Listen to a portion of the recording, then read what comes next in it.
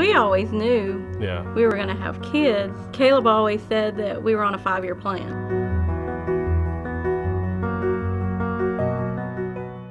That's when I decided I would go off, like birth control and everything. And we're like, okay, this has been going on long enough. Let's see what we can do. Somewhere along through there, we were having some tests on both of us. Our gynecologist recommended us to Dr. Masadi down at the women's clinic. The Weigels first came to see me and had a story very similar to a lot of other couples where it was taking a long time for them to conceive. So approximately 20 to 25% of couples fall into a category of unexplained infertility where they don't have any obvious condition leading to their infertility.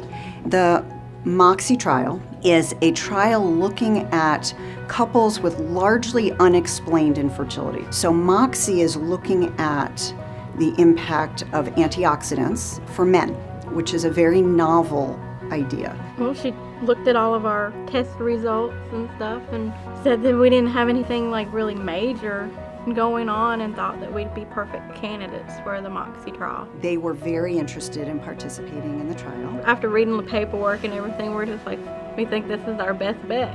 Either he's going to get the antioxidant or the placebo is going to be our best chance. They conceived very early in the trial, which is just wonderful, and now have an ongoing pregnancy, which we will follow. They're still in the first trimester.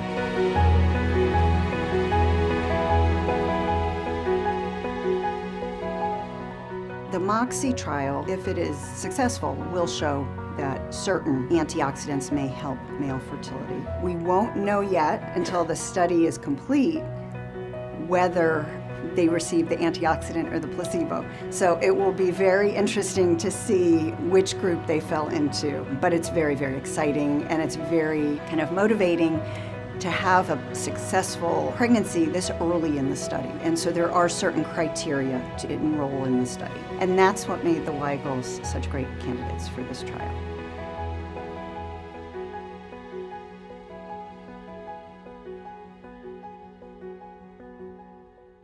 He's a good baby, and we just can't believe he's here, and we're just so happy to have him. It feels like this is a 2-part movie, and this is, I guess, at the end of the first half of it. We've worked so long, so hard, tried so much for him to get here. Now that he's here, and we were married 15 years before, those 15 years are just a blur, just a distant memory now. It's all changed, and so here we're going on with the second part of our lives and the beginning of his life.